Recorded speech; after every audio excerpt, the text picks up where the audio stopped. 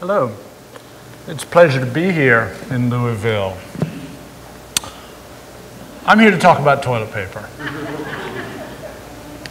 Actually, what I do is I make art about everyday things. And I try to make, we've all heard all of these things before about climate change and about the things we're doing wrong. And for me, of course, we get tired. We all get tired of hearing the same thing over and over. Oh, well, we shouldn't fly in a jet plane because of the climate change impact. I fly in a lot of jet planes. But it's those everyday things we do which are having a real impact. And I try to make art that makes us think differently. Of course, I think we learn better, we take in a message better if we're entertained than if we're told. So I make art which has a message, and that message is all about these everyday things we do which are causing damage. And the impact, the positive impact that we can all have by changing these things a little bit. This is the waste from the making of toilet paper.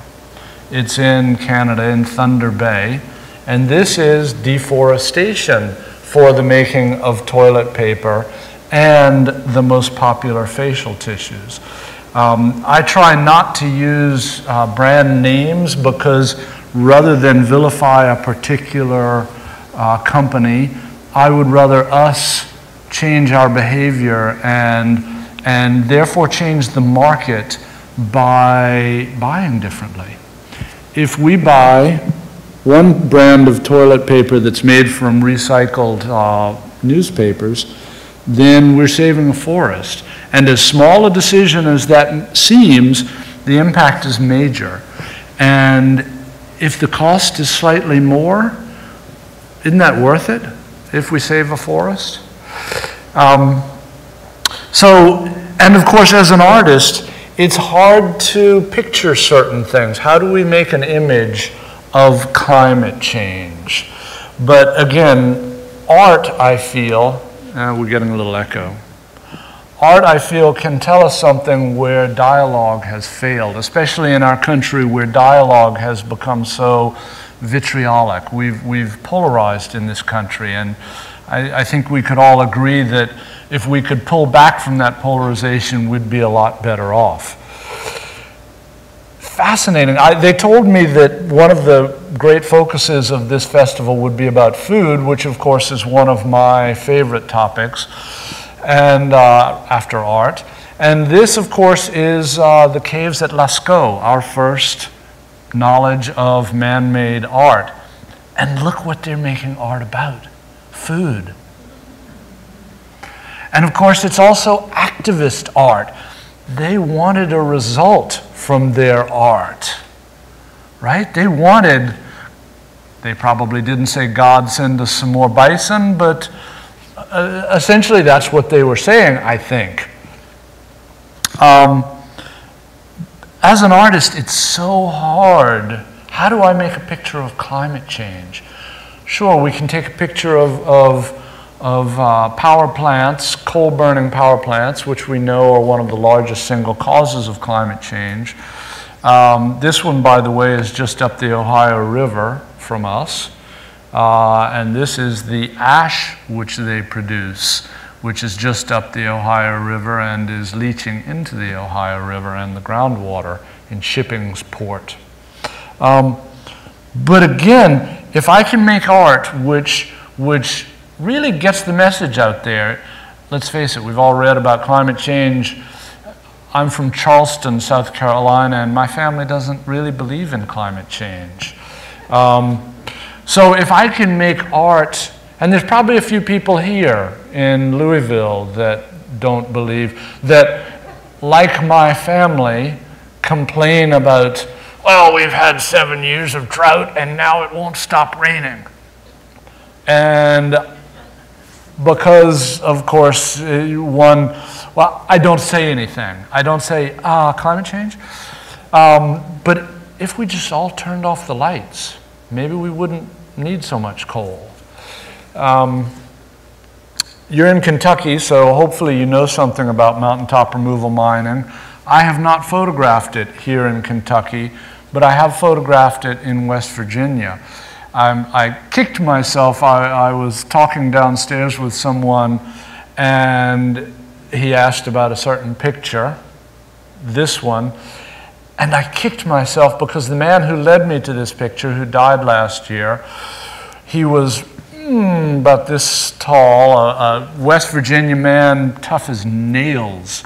His name was Larry Gibson, and he's a model to anybody involved in mountaintop removal mining issues. This shot, it's actually the same place. Those woods are where I was hiding to take this shot. And it's really the quintessential mountaintop removal shot. I'm very proud when one of my pictures becomes the defining picture of something, even if it's mountaintop removal mining. But how crazy is it to be cutting down a mountain to get a little bit of coal? And especially, again, back to food, which led me to water, which led me to include mountaintop removal mining, because, of course, the Cumberland Plateau is the source of water for so much of the southeast of the U.S. And Atlanta has been in drought for the last, 10 years?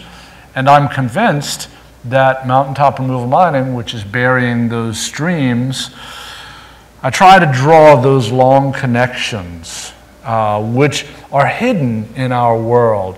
Who would know that if you buy a certain roll of toilet paper, that the boreal forest is being cut down to get it to us? It's not, no one tells us that, and why would we know unless we're crazy enough to actually dig into the facts?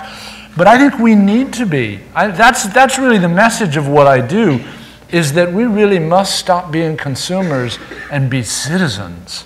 I think to be an adult means being responsible for the impact of everything we do. And this is an issue I'll come back to. It's interesting to me that in this country, whenever someone protests something on the basis of an environmental message, the immediate rejoinder is jobs. Oh, well, we have to do that because of jobs. But in actual fact, this is Whiting, no, this is Twilight, West Virginia, which is right next to Whiting. It's a town where the coal mining is gone, and this is the post office in Twilight. That town was not enriched by coal mining. Time to talk about bacon. This is one of my many favorite pictures, and I would ask for a show of hands for anybody who wanted to guess what it was, but I'll just tell you. It's a picture of a lake, a lagoon of hog waste. The largest single toxic spill into an inland waterway in the United States wasn't an oil spill, it was a lagoon of hog waste which spilled into the New River in North Carolina and killed everything in the river. Now, when we have that, and these are maps showing us where we're looking at this very wet area in North Carolina. The next picture is really bad. If you have a weak stomach, if you don't want to see something bad, I'm sorry. My personality is such that I must look at the bad. This is a picture that might make a vegetarian out of you. If you don't want to see it, I recommend you close your eyes. It's not bondage and S&M. But yes, it's a gross, gross picture. So here it comes. These hogs, there are many reasons not to eat meat. There is the human health reason, there is the cruelty to animals reason, and there is the environmental impact reason. And there are probably others. These are the ones that occur to me immediately. I ate a little bit of meat today. They told me it was locally grown and raised. We are humans. We evolved eating meat. I don't think we evolved eating meat at every meal, which is what so many of us do. The approach that I have, in taking these pictures, what's happened to me is that I've changed my behavior.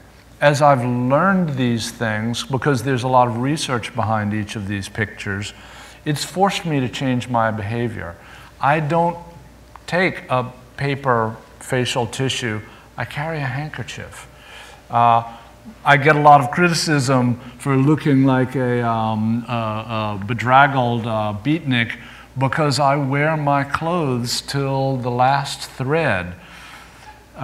These hogs, forgive me, I never stay on a straight line, but these hogs are kept in pens, and you can see they stand on a graded floor. So everything, including that fetus that you saw, goes down through the floor and into these giant lagoons of hog waste. The lagoons are, if you're interested in this story, the best reporting is in Rolling Stone.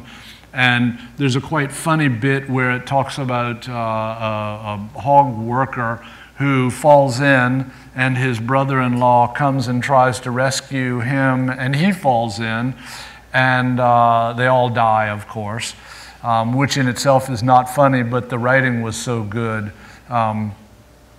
So these lagoons are then sprayed out over fields. So these giant lagoons of hog waste, and you saw the factoid earlier which says that hogs produce 3 times more waste than humans, are sprayed out onto these fields, and this is all in a very wet area near New Bern, North Carolina. You'll see a shot of a very sick wetland in a minute. Here we see a farm, or we see 3 hog farms around what was a small farm. That small farmer had to leave his home and farm because of, it was a friend of his, this is an activist who guided me around down there, because of these 3 farms spraying this hog fecal matter. Can you imagine these high pressure sprayers spraying this stuff all day? I stood next to it. It's bad, and it's not just stinky. I mean, there's ammonia, there's a lot of bad stuff. So you can see this is a very wet area, and they spray this. This shows you the hog sheds, the giant lagoon of waste, and a spray field, which is, of course, right next to this wetland. That is not a healthy looking wetland. One of my other guides on this project was a man named Don Webb, who I'm very fond of. And I said, Don, I really have to take your picture. And he gave me this goofy grin, and I said, no, Don, no. Come on, look mean. Anyway, and I love this portrait. Again, back to, food, follow me here. Food, water. One of my pet issues is hydrofracking. I think you're not doing it here in Kentucky because the strata doesn't permit it, but the impact is nationwide. The price of gas in the U.S. is about 1/3 the price of gas in the rest of the world due to the glut on the market from hydrofracking. Now hydrofracking, as you saw on the map, what I'm looking at is mostly in Pennsylvania. It's rural Pennsylvania, which was an area, an agricultural area. Now it's an industrial area. And we're not in our country thinking about these long-term ramifications. Each hydrofracked well, it's a 2-stage process, by the way. First, the drill rig comes in and drills the well. This is waste from the drilling process. Now, layers of shale are radioactive. So this waste from drilling is radioactive waste. But of course, there is no provision for that. Pennsylvania is another state with very little environmental regulation. So that waste is being sent to normal sewage treatment plants where the radioactive aspect passes right through and goes into our rivers. You've probably heard of the volume of water that's used in hydrofracking. It's millions of gallons of water per frac per well, and they frack each well many times. This illustrates the fracking process. That illustrates how much water. Those tanker trucks are filling up that reservoir to frack that well after the drill team leaves and the fracking team comes. And you can see that farmhouse just above the well would fit inside that reservoir. That gives you some sense of how much water is used.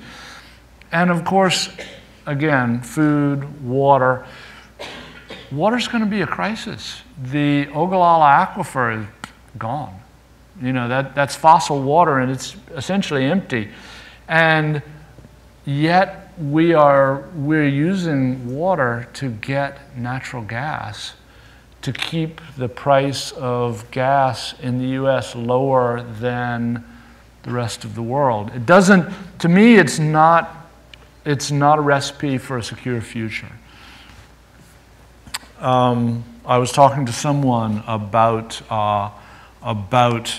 Fritz Haber, who is one of the great geniuses of the century. He did one of the most important things in the 20th century. He figured out how to synthesize nitrogen from air using natural gas. We use about 3% of our natural gas to make fertilizer. Fertilizer comes in, there are 3 essential elements to fertilizer. There's the nitrogen. All plants need these 3 nutrients: nitrogen, phosphorus, and potassium. The nitrogen, as you know, we get from essentially burning air with natural gas.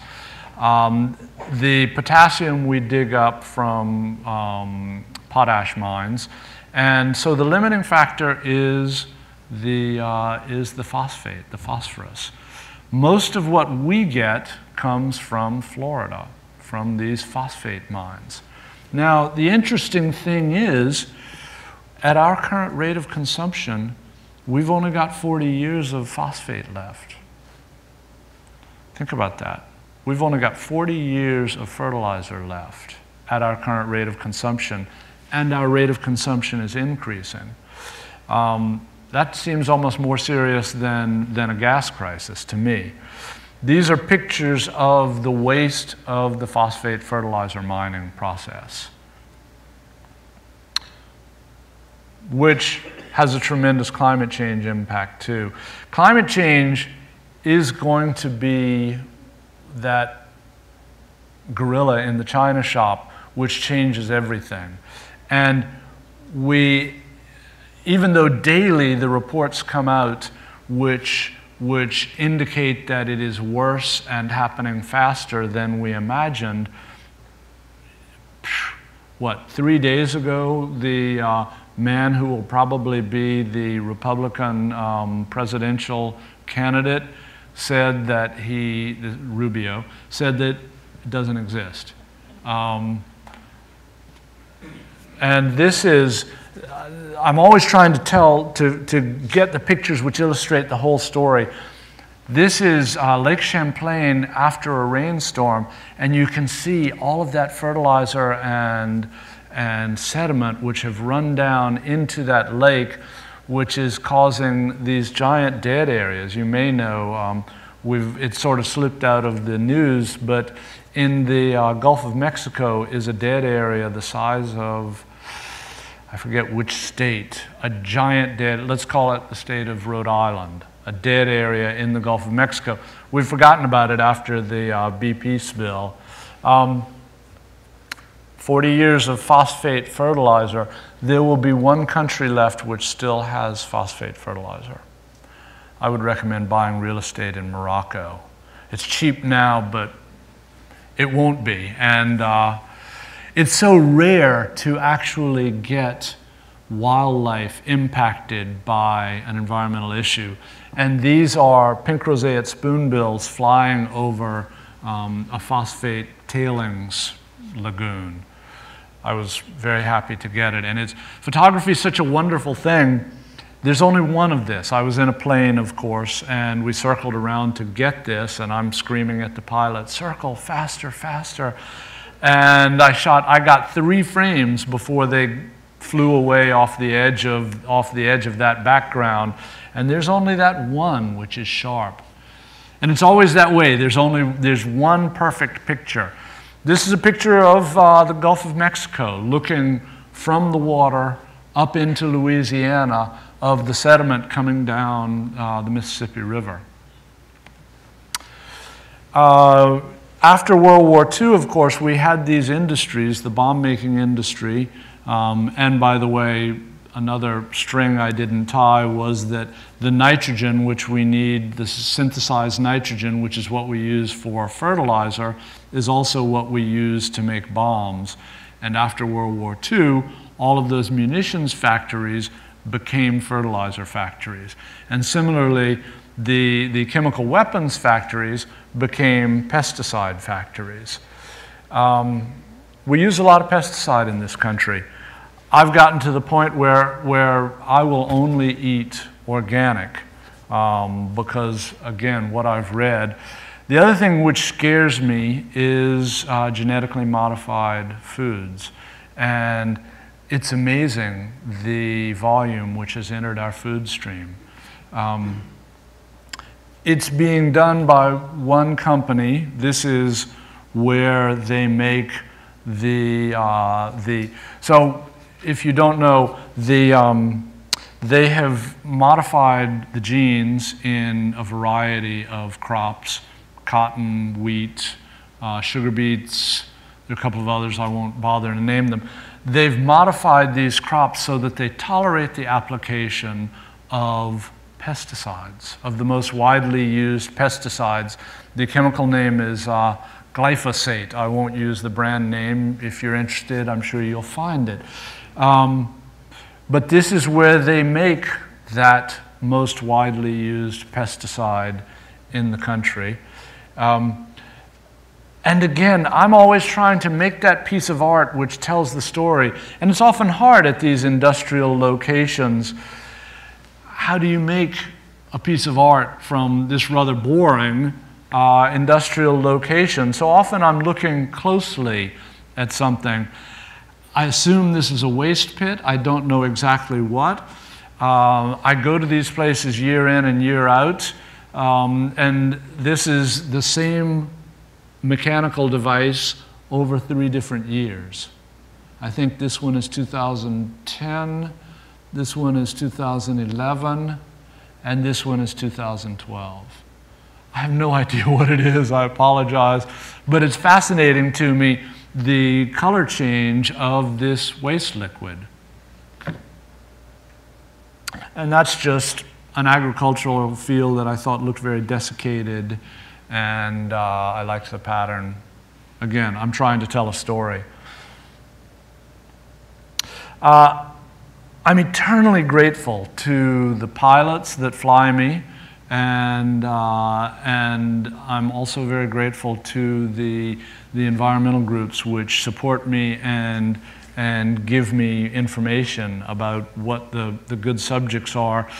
And the other thing I try to do is make pictures which they can use. I try to be thinking about what the legislative issues are, and I try to make pictures which can be used in those fights, in those debates between, and I think it's a false debate, by the way, that debate between jobs and environment. I think if we don't address both issues, we lose. And there's some stories that I haven't been able to tell completely. This is cotton. Cotton is first a very water-hungry crop, and the Aral Sea in Russia was drained dry to irrigate cotton crops, and it's also the crop on which the most pesticides are used. So not only do I not use a paper facial tissue, I also use my handkerchiefs until they have holes in them. Thank you very much. It's really a pleasure to be here.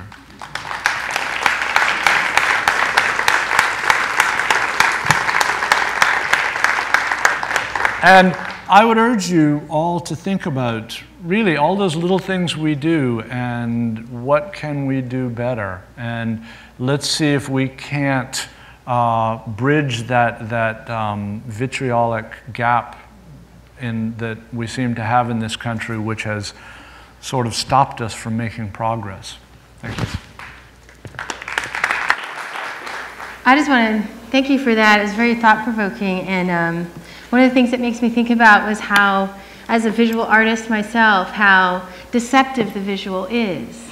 That it's like you can create this beautiful image as I'm looking at it, thinking how beautiful that is, and you tell me it's hog waste, and how dangerous that is as a visual artist, and what a responsibility it is in a visual culture to really think about what you're seeing and how you're seeing, and how to train the eye to see, because that which is aesthetically beautiful may actually be something quite poisonous. And so thank you for that.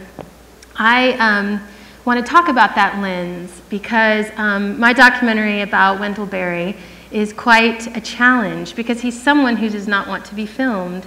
So I never shy away from a challenge. In fact, I think the limitation is quite a gift as an artist. But so this film is really trying to imagine that lens of Wendell. I mean, I know Wendell, he's so generous of spirit, and but how do you make a film about someone who doesn't want a film made of him? How do you use what he thinks can be quite a corruptive tool, that being the camera, to try to sensitively paint a picture of him? And it's a challenge in which I am smack dab in the middle of that discovery. And so I'm going to be talking to you about a film that is not finished, that is not refined, that is not at all complete, that I may have moments of clarity about, but am very, very much in the process of discovery.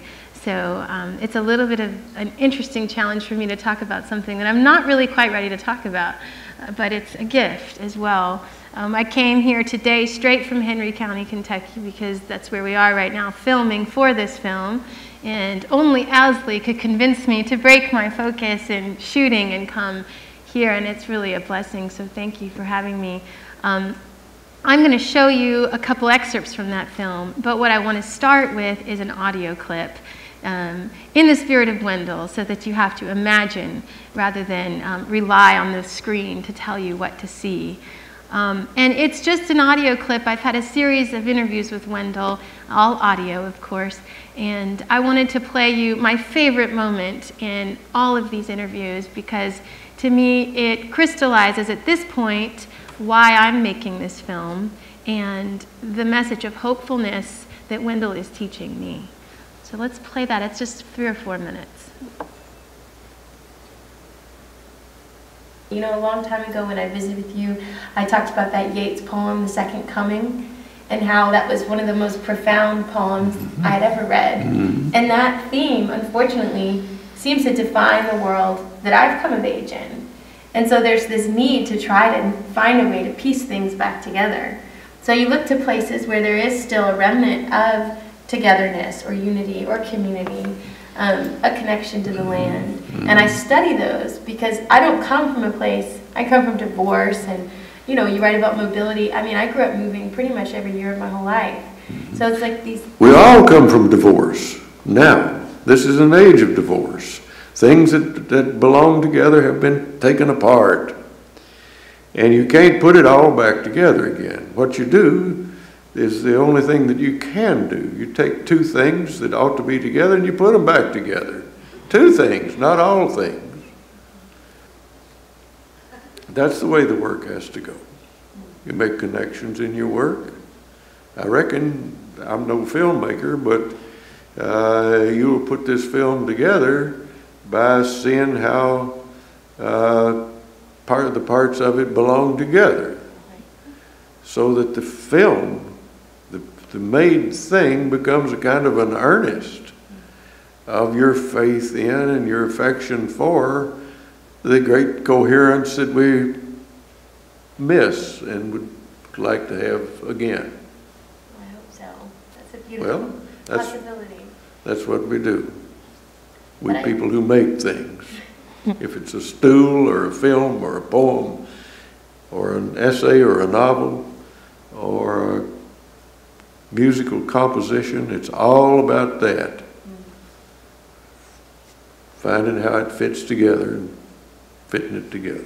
It's like a therapy, you know, when you can fit things back together, because I do think there is this like overwhelming theme of disillusion in our culture, in our everything, in our land, and everything.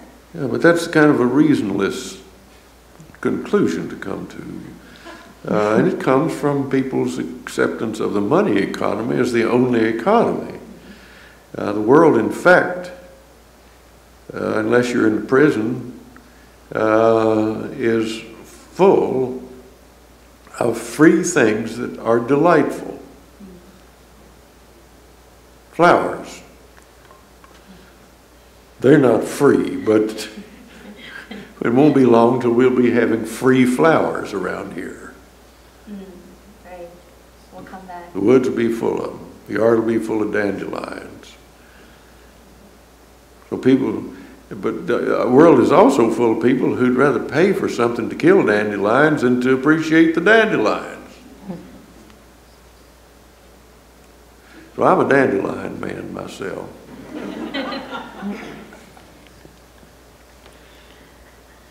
So you see what a privilege it is to be instructed by Wendell. I think like J. Henry, that, you know, I do make art as a response to a world that doesn't make sense. And you often question, am I doing this in vain? Am I doing this for the right reasons or the wrong reasons? And that quote helps me understand what I was doing and why I was doing. And before I started this project, I made a film called The Unforeseen, and it's about my hometown, Austin, Texas, and the destruction therein. A beautiful spring-fed pool in the middle of Austin is being polluted by all of the real estate development and money coming in, and it's really just meant to be as a metaphorical reflecting pool for what's happening all over our land. And as someone who was taught by my parents and who very much internalizes a deep love for the natural world, it's sort of really one of the only things that can comfort a soul in my mind. To see it destroyed around you all the time as you're growing up is painful. And I came to a place in my late 20s when I was working on The Unforeseen where I had run the math, and we were doomed. It was over. It was done. And I had my own journey of profound despair as, you know, a relatively young person looking out at the future and really seeing nothing to hope for. Everything I love being slowly or quickly destroyed. And it was a poem by Wendell that became a kind of roadmap for me. When I was working on that film, it was one of his Sabbaths poems, and it's called Santa Clara Valley. And it's this description of a walk through the deserted prospect of the modern mind, where everything was man-made. We had completely effaced the divine and put our own ugly image on top of it. And it was bleak. It was all concrete. Wendell told me later it was a walk in Silicon Valley. And yet, at the end of this walk, he came across a little pool of water. And in that pool of water, there were all kinds of birds and life springing forth. And how hopeful that was to me, that there is a power beyond me. The unforeseen was a refrain in that poem over and over and over again. It was the hope in the unforeseen that surprised him, and it surprised me, and it continues to surprise me. And that poem became a roadmap because it was as if I cannot plan it all out. I cannot grid it all out. Everything that I see in the math I'm doing is not the whole story, and that in itself is hopeful. The mystery. And so that poem became very important for me in making that film, remains important to me. And when I made that film and toured it, it had a reading of Wendell. Wendell read the poem for me for the film, and I titled the film The Unforeseen, and we toured it all over the place. And I was incredibly dismayed at how few people seem to really know Wendell's work. We all think of him as enormously significant, and yet I was at the San Francisco Film Festival in front of a lot of supposedly educated environmentalists who had no idea who Wendell Berry was. So I thought, okay, I'm going to use these tools to try to make a film that points to his work, because more people need to read it and discover it. And so that said about this journey. So this film right now is called 40 Pains, A Portrait of Wendell Berry. It still is a portrait in my mind, but if you think of the pains, you're going to see them in the clip here in a minute. It's not the way the world sees Wendell, because he would not want it that way, but it's really imagining the way Wendell sees the world. So Henry County, Kentucky is his place that he loves so dearly and that I have fallen in love with. You can't help it. So the landscapes of the film and the people in the stories are really the people, his neighbors, his friends, the people in his landscape. So we have been filming, the goal is to film across all 4 seasons. We filmed fall, and we filmed winter, and we're right in the middle of filming spring, and we hope, against all hopes, to be back this summer and have those 4 seasons and do a picture. And it's hard for me to describe to you the film, as I've said, because it's very much in thousands of pieces in my mind. So I'm going to show you a 22-minute cut. I think it will convey much more than my words can convey about what this film is trying to do and how the portrait, in the spirit of Wendell, the way Wendell has for me, really builds in you a kind of hopefulness when you least expect it. So this is 22 minutes, and it's from the fall shoot. And after that, I'm going to show you a quick 4-minute montage, because that's all I had time to edit, of the winter footage. And it's as a springboard for spring. But I'll probably say a couple quick words before I show that. So this, you can settle in and watch about 22 minutes. So I'm almost done with the presentation, but I did want to show you a little bit of the winter footage. And it'll be sort of my version of a moment of silence, because there's no talking in this. It's just some imagery. But as we're into spring, it's there's something nice about looking at this really cold footage and remembering how cold it was here just a few months ago, painfully cold, and how beautiful it is now, and that you can come from that darkness and emerge into a spring, and that we do it every single year. There's something so hopeful in that to me. And I do want to say one other thing that I thought about when I was watching that is that, you know, reflecting on my own lens as a mother of 5 little boys, yeah, I know, it's absolutely insane and wonderful, and reminds me every minute of every day how little control I have. But thankfully, but just that, you know, I think that part of my despair came from when I was younger, and it was so important to me to point out how wrong everything was and how horrible everything was. And it's true that it is in many ways. But I am grateful for just the gift of motherhood, because I think it places in your heart and, you know, just the necessity of hope. Wendell will say that hope's a virtue, so you've got to have it. And I appreciate that, but it's hard to just have something. And I do have that now, and I think it really is a necessity when you have children. I cannot be the mother that I want to be if I have no joy in my heart. So you find that hope when you least expect it. And so I'm grateful just for this presentation. I'm not going to talk after this. I just want to leave you with this. I'm grateful for the chance to do this today, because in some ways I didn't know how much this film was about healing. I think you saw it. I don't think I saw it as clearly as I do as I've reflected on it. So thank you for that. And this is just 4 minutes with music and imagery of your last incredibly cold winter in Kentucky. Well, I don't know about other members of the audience, but I feel so healed after that film. And I felt so damaged watching Henry's pictures, beautiful though they are. So I do think that we have fulfilled the spirit of the evening, and also reflected what Wendell Berry wrote about in his wonderful book, which many of you may have read, called What Are People For? And if you haven't read it, I hope you will. But that's where the essays Damage and Healing first appeared. Henry, I have to ask you, why is this Damage so beautiful? There's something really powerful about the beauty of the images that you create. Well, thank you. Of course, it begs the question, which we can't discuss unless someone brought a nice glass of bourbon, what is beauty?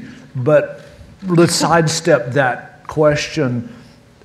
I utilized the rules of making two-dimensional art, which were essentially discovered in the Renaissance or rediscovered, to create images that are graphically beautiful. And I'm dying to know where you found that old printing press.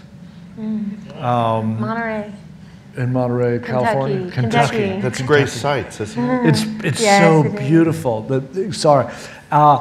But I'm purposefully making them beautiful. I'm using these rules of two-dimensional artwork to make something beautiful out of something which is, of course, not beautiful. And it is the dissonance that's created there which makes the images effective. Because they're beautiful, one part of your brain is telling you it's beautiful, another part of your brain is telling you it's horrible, and that dissonance is why they're effective. Laura, it seems much harder to me for you to show the pain in Henry County that's there, because it is so visually appealing, summer, winter, spring. But there were scenes that we saw, particularly the faces of the farmers, I thought were astonishingly poignant, and the fears that they have, which are with them always, that kind of stress. Will there be more of this in your film, the sense of despair that the small farmer continues to feel? Yeah, it's part of the danger of falling in love with your subject, you know. I think that it's a good question. I think that Wendell has a way of, you know, in his words, so often it makes you hurt and hope all at the same time. There's a poignancy to the beauty. I think that I'm so used to seeing documentaries about how bad things are and how poor and desperate rural America is, that I'm more interested in the dignity of the place and the people, and I'm more interested in showing beauty that is still preserved, real beauty, not necessarily just aesthetic beauty, you know, but I'm more interested and compelled by that than I am the brokenness. But I think, you know, I think the brokenness and the beauty are one and the same, and I think it's a matter of how to frame it, you know, to see what you want to see in it, to move where you want to go from that place, if that makes sense. It does. Henry, I want to ask you to repeat for the audience a story that you tell in your book about taking the train home from Manhattan to the suburb where you live, and the experience of walking home from the station while all of your well-to-do neighbors see you. Tell us that story just a little bit. Well, it's funny where our heads are in our world in the USA today. We're all terrified of terrorists, but you won't die from a terrorist. You will die from a refrigerator falling on you before you will die from a terrorist. The story that we're referring to is that of, again, by virtue of taking these pictures, I have been forced to change my behavior. And one of the things I did, I was living in a wealthy suburb north of Manhattan. I would hitchhike to work. To the train. And people said, now remember, we're in a wealthy suburb. We're in Westchester. Nothing, I will not be raped, murdered, robbed, or anything in Westchester. But I was astonished at the amount of indignation, fear, shock, and awe, because I was hitchhiking the 10 miles to get the suburban commuter train. And I was also fascinated by the people who would roar by in their giant vehicles and give me looks of disgust at this person in his blue jeans hitchhiking to the commuter train. And I'm always obsessed by, okay, and we all do it. Was it Wendell Berry that said we're all guilty? We are all guilty. And of course, but there are these people who are very well-to-do zooming by in their gas-guzzling cars, and these are the things which are doing us in. And I always wondered, the story he refers to is me standing there while these people zoom by and thinking, yeah, but that's just it. You're zooming by, you're not helping your neighbor, you're zooming by in your gas guzzling car, and yes. There's one other thing in that segment of the book that you refer to, and ever since I read it, I have been unwilling to have a bottle of water. And why would that be that I would be so unwilling to do that? Well, first off, don't get me started. Well, that's what I want. First off, a third of the volume of a bottle of water in oil is used to get that bottle of water into your hand. That's I think that's the factoid. But more recently, my new obsession is BPA. And of course, plastic leaches BPA into whatever it contains. So aside from the oil used, the climate change, and all of those things, and by the way, the water loss caused by these giant water companies moving into communities and sucking up the groundwater, is the fact that you're taking in BPA. I will not cook out of a pan with nonstick coating, and I won't consume food or water out of plastic. Good for you. But I'm guilty too of some of those things, and I mean, we all are. You have to become aware, and that's one of the values of the work that you're doing, I think. Both of you. Laura, tell us a little bit about the experience of going into a place like Henry County as an outsider, and what it was like. Were people a little bit hesitant to talk to you initially? And how did you break that down? They're still hesitant. Yeah, Kentucky's an interesting place. My family's from Mississippi and Louisiana, and I found working in the Deep South a lot easier than working in Kentucky. Yeah, I mean, I just think that Kentucky, I love Kentucky, but yeah, people make you earn it. They don't just give it to you. And I knew Wendell was like that. I mean, he makes me earn it every single time I see him. It's as if the first time I met him and I have to work really hard for the next 2 hours to have any worth whatsoever. And I appreciate that. But I feel like most people here are that way, and it seems like a cultural thing. I don't think it's just being out in a rural area. Although I did hear someone say today that we were talking about this issue and said that people out in like rural Kentucky, they really are very mistrusting of people from Louisville. Oh, yes. And that it didn't matter who it was just that dichotomy. Yeah. So that's, I'm sure, a part of it. I don't have a whole lot of experience in the city. My experience is really out there. But I have found also that people in Kentucky are not, people out there at least, are not terribly impressed with the camera or the fact that you're making a movie, that's quite a liability. And it takes a while. So, but my approach is I'm there for the long haul. Documentary is certainly is like the art form of endurance.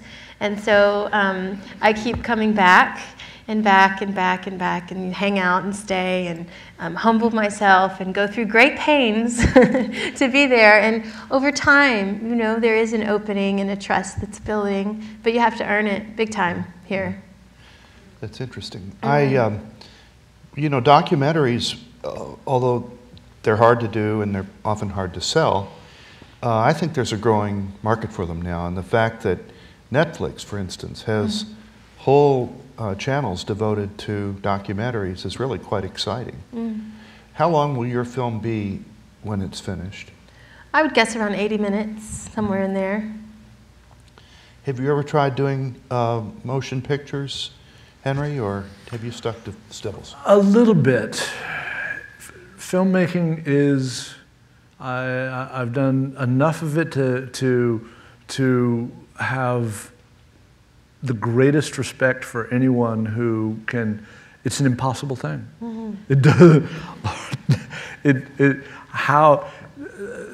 I'm lucky in that I'm essentially a one-man band with the people who fly me or whatever. So I don't have to worry about will the cameraman show, or will he have or she have a good day, or will the, yeah. So I don't understand how they ever get done. Well, I did think that Wendell's quote at the beginning that you played was fascinating, and the idea of putting together the pieces, whether it be words in a poem, or whether it be images from a strip of film, or I guess today it would be a digital image from whatever, or all the pieces of film that you have to edit together in order to make a movie. Yeah. How do you keep all that straight in your mind? I mean, I don't. It's a jumbled mess. No, I do edit my own films, and it takes a long time.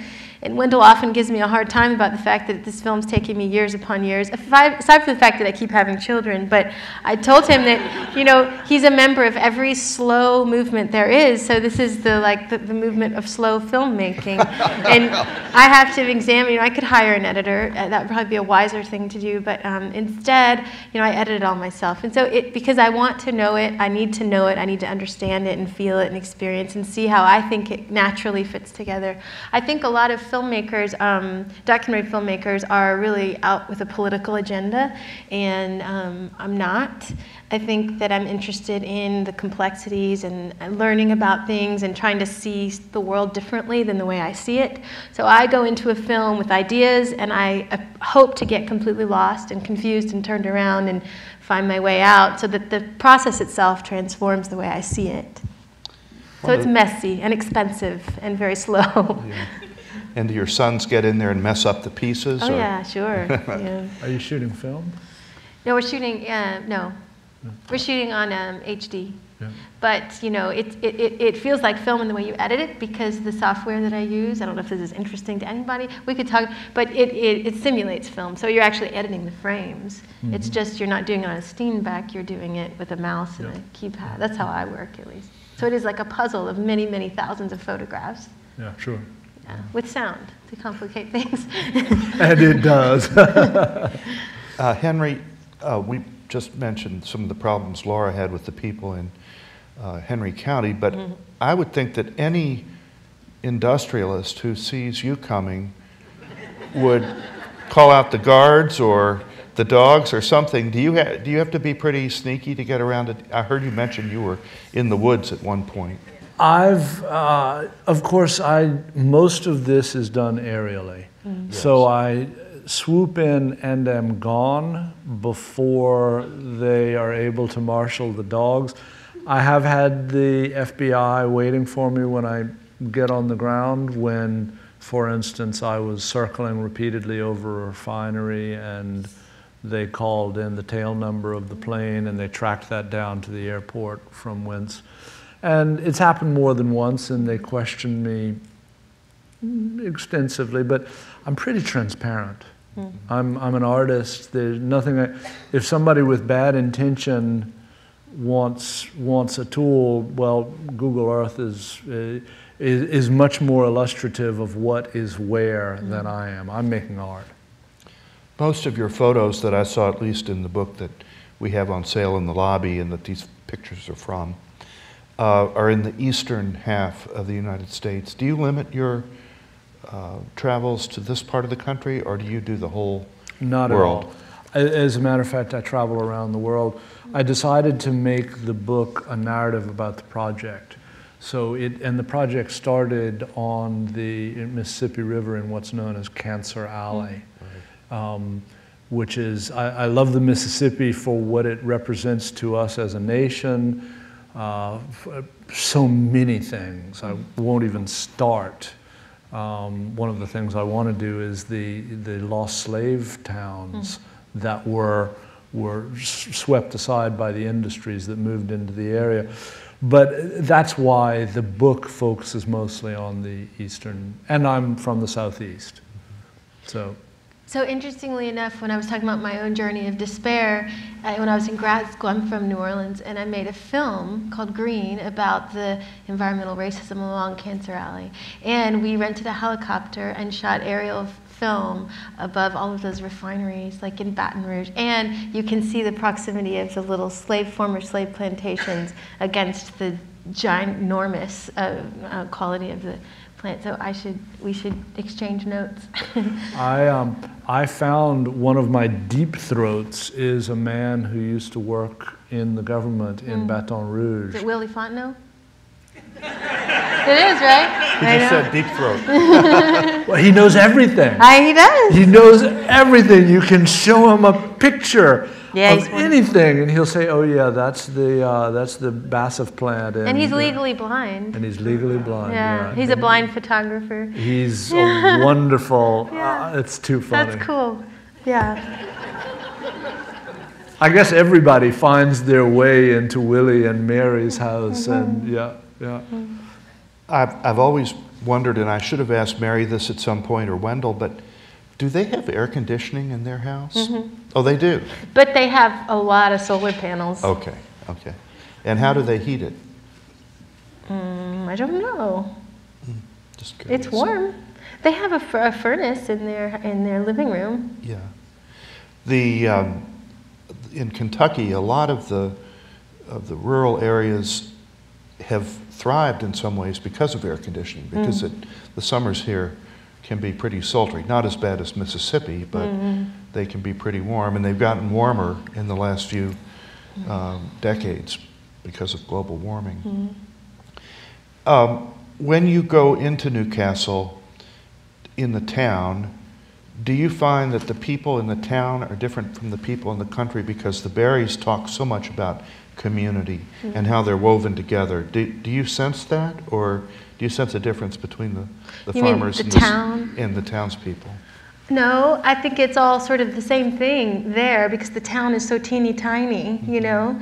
I mean, the town seems to be where, like, just we were there today filming a group of young farmers, but we filmed them in the county judge's office. And when we were standing in the front yard, 3 of my main characters walked by in the course of about 30 minutes because they were it was great. And they were dropping off paperwork or running errands or dropping their kid at preschool. So I think that in these communities, you know, the rural communities, the town is a kind of hub for certain kinds of activity, banking, legal work, school. So I think there's a wholeness in community there that is so inspiring, even though the old-timers there will tell you how much it's changed and how much they're losing. I still see it as a place where there's something truly preserved, in contrast to a place like Austin, where everything is kind of feels fractured and there isn't that sense of wholeness. There, you know, everybody knows everybody and neighbors are neighbors, and there's something preserved and something I am very inspired by. But I don't see that difference. I mean, the town, Newcastle, and the farms around it seem to be part of the same thing, rather than the dichotomy versus like Newcastle versus Louisville. Right. The theme of our festival is Sacred Earth, Sacred Self. What can you tell us from your art about what it means to be a sacred self? What is sacred selfhood? You want to start, Henry? Well, I'm not a religious person, but I do believe there's something more, which many people attribute to God or specific religion. But I do believe that the body is a temple, the body is sacred. The body is also a mirror of the larger world. And I believe firmly in the connectedness of everything. And what we do to our bodies, and I also believe in responsibility and do unto others, and what we do to our bodies is what we should do to the larger world, for the larger world, and for others. And which of course has all of this has been informed by what I do and the research involved, and has, as I said, affected the way I live. I don't have an answer, but I have some thoughts. I think a lot about that in the context of working on this film, because it's like, how do you define self? And one of the big reasons that I understand why Wendell doesn't want to film about him is because he would say, I am nothing without those people around me to whom I'm connected. And I think in our increasingly urban lives, it's much more vain. It's much more about what you're wearing and who you are and your Facebook and your social media identity. And there's this kind of overwhelming narcissism in our culture today that I do not see when I am in the places I'm in right now, because I think people are much more defined by their need for one another and their place in the natural order of providing things from the bounty God's given us. So I think that there's a much healthier sense of self in these places that our larger fancy culture kind of disregards. There's a secret there about self that I'm only kind of getting glimpses of and trying to learn about. Well, I think both of you, through your art, are helping us to understand ourselves and who we are as people on this earth. And we're about ready to get questions from the audience, but while we have a moment, I want to thank you for that. Thank you. And for sharing these beautiful things with us, and also making us aware of the horror that mankind, have created. So maybe we could have some lights and some questions.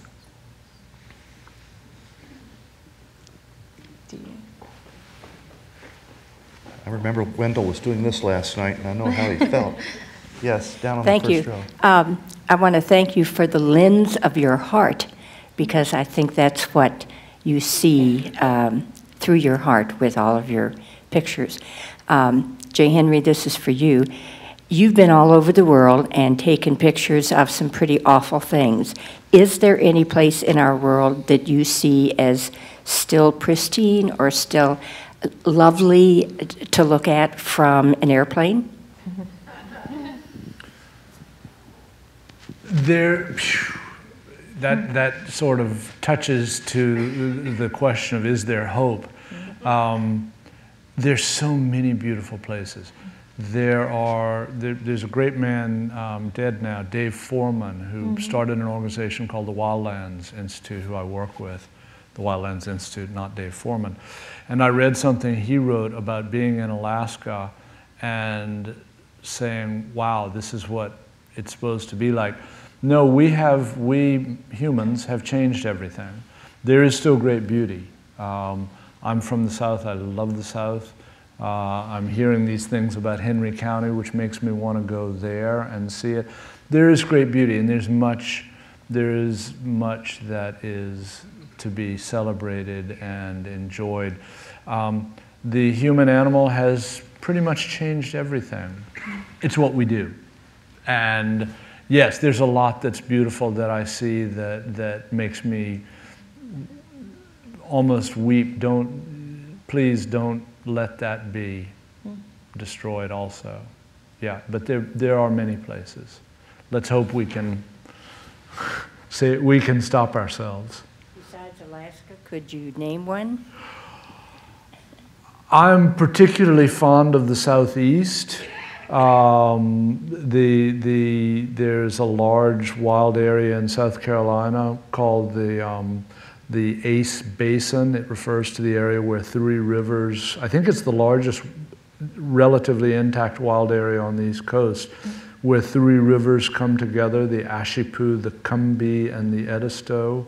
And it's one of my favorite places. My family is trying to resuscitate the longleaf pine, which is near and dear to my heart. So yeah, do we all look to home? Do we all look to where we were born as I think we almost do, don't we? I think that's But right. yeah, I'd love to see more of Kentucky. Thank you, we hope you will. Thank you. Another question, please.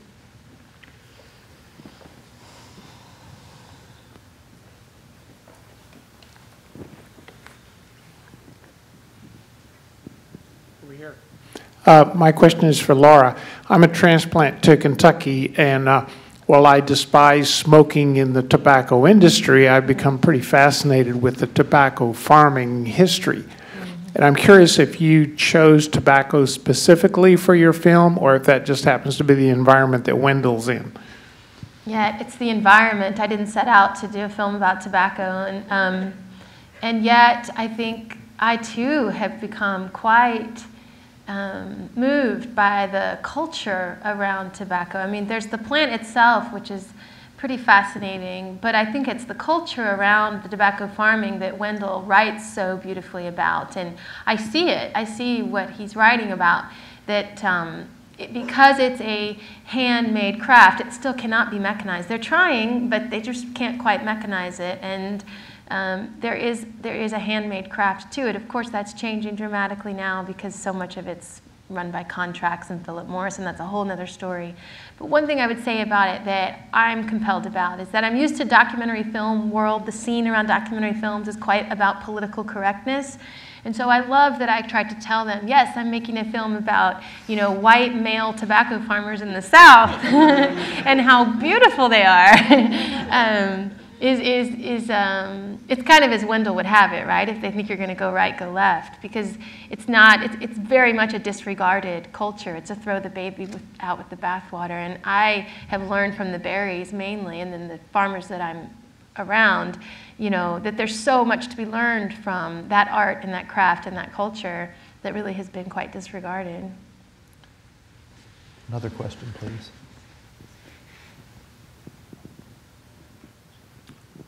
I don't know quite how to ask the question, and yet if I can, I'm curious if you might know what an andon cord is.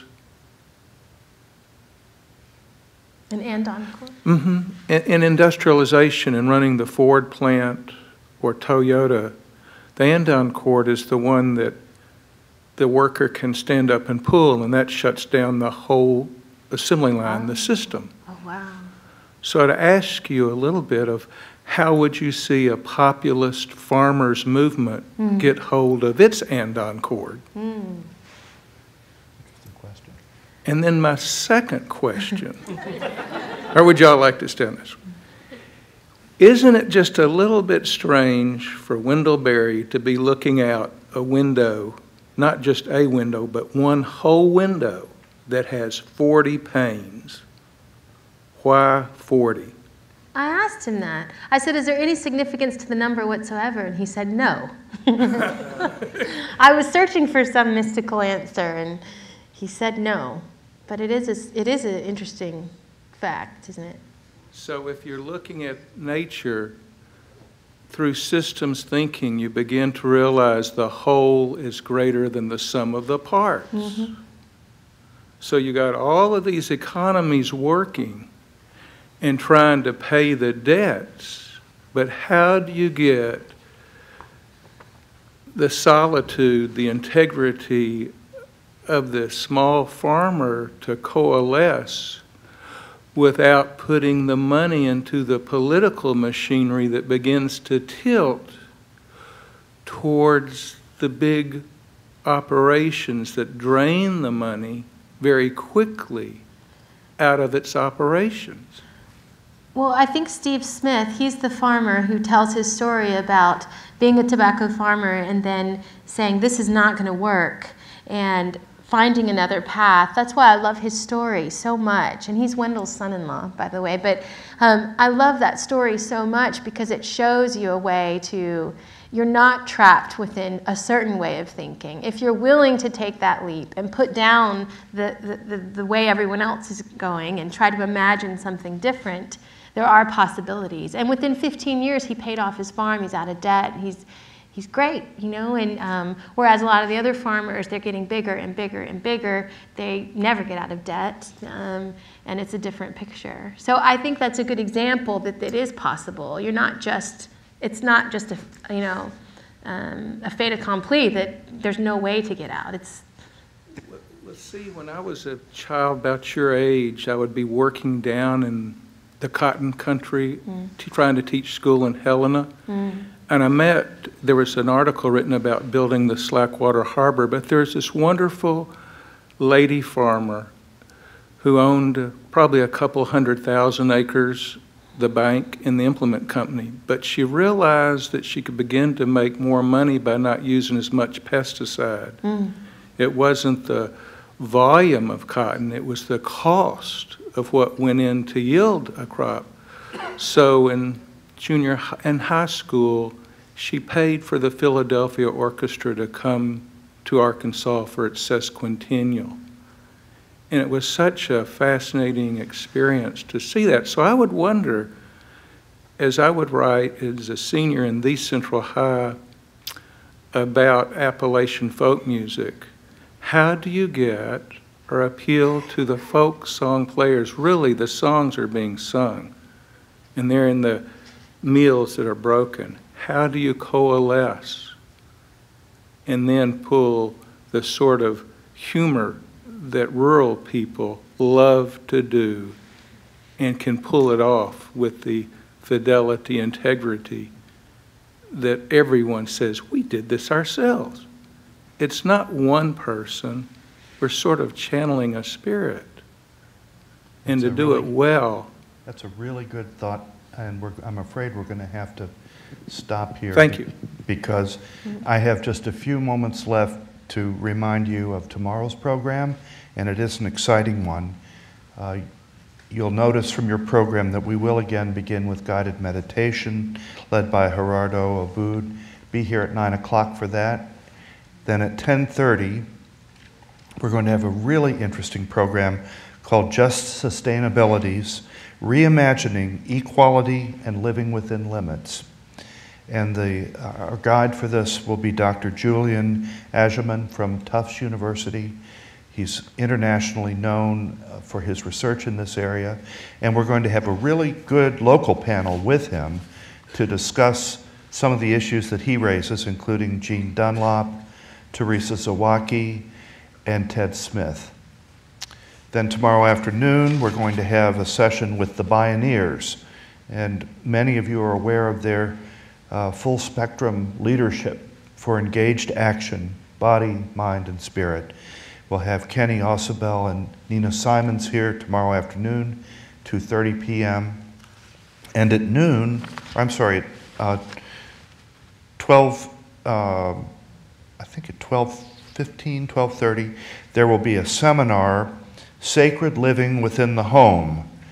It's a 1.5-hour workshop, and we will explore ways that we can use intention, prayer, and ritual to bring spiritual presence and sacredness to mundane family dynamics. Sounds like we could all use that session. It will be at 12:45 tomorrow up on the mezzanine. So now we have just a few minutes left. I wanted to ask each of you if you had a 1-minute parting shot. Is there something that you would like to leave with us tonight that we haven't covered? Laura? Not really. I'm really tired. Okay. But I do want to say thank you. It's been really nice to be here. We want to say thank you to you. Henry? Well, I'm by nature a soapbox preacher. And I guess my parting shot would be turn off the lights when you leave the room. Oh.